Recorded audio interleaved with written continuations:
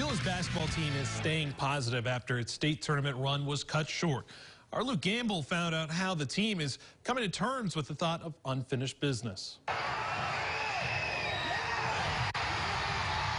A last-second steal and buzzer beater. That's how Beulah's third consecutive region championship season ended. I was watching him going, and I didn't know how much time there was left. I saw the layup going. I looked up and saw .3, and I was like, all right, I think we got this one. It's definitely something I'll remember forever. Just to basically put the dagger in, and just feels amazing. Just walking out that court knowing that you're a part of that team, you're going to state. However, the Miners were looking for something bigger, a state trophy in Bismarck. I honestly think we had a really good chance.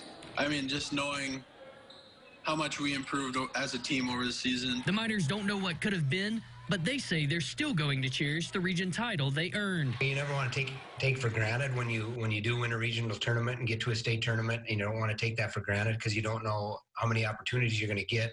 So it's certainly a lost opportunity because, again, we may not, we may not get that chance again. Not a lot of people thought we'd make it to the state tournament.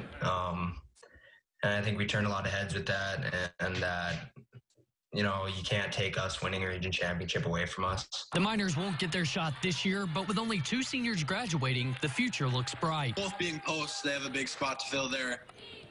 But I think that they'll come out ahead on the region. And then I have a brother who's a freshman. He's going to be a big kid, too. And I'm hoping that over the next couple of years, I can come watch them win region championships. Reporting in Beulah, Luke Gamble, KX Sports. Beulah's last state championship appearance was in 2012.